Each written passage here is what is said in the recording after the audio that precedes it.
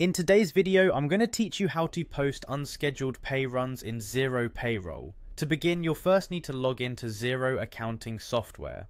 Go ahead and open your preferred web browser and navigate to the Xero login page. Once you're there, click on the login button. Here, you'll be prompted to enter your email and password. It's always a good habit to double check your credentials before typing them in to avoid any login errors. Once your information is set, click on the login button to access your Xero account. Upon logging in, you'll land on your Xero dashboard. From here, you'll want to head over to the payroll section. You can find the payroll tab in the main navigation menu.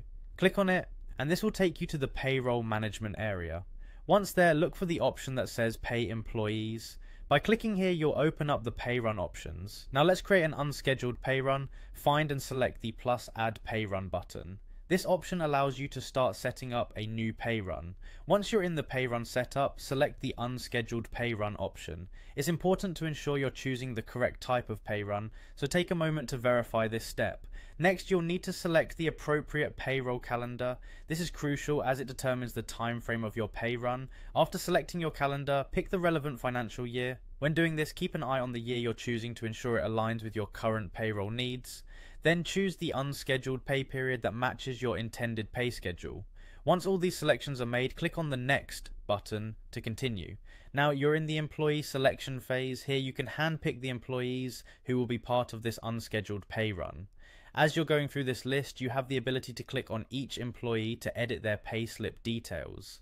This can be especially useful if there are any adjustments or special cases you need to address. Once you've made the necessary adjustments, click Save and Close to keep the changes you've implemented. You're now ready to post your pay run. At this point, find the Post Pay Run button and click on it. This will initiate the process of finalizing your unscheduled pay run. You'll then be prompted to click on Post Pay Run again to confirm and complete the process. And there you have it, you've successfully posted an unscheduled pay run in Xero Payroll. Remember, practicing these steps will make you more efficient, so don't hesitate to revisit this guide whenever you need a refresher. Thanks for tuning in and see you in the next video.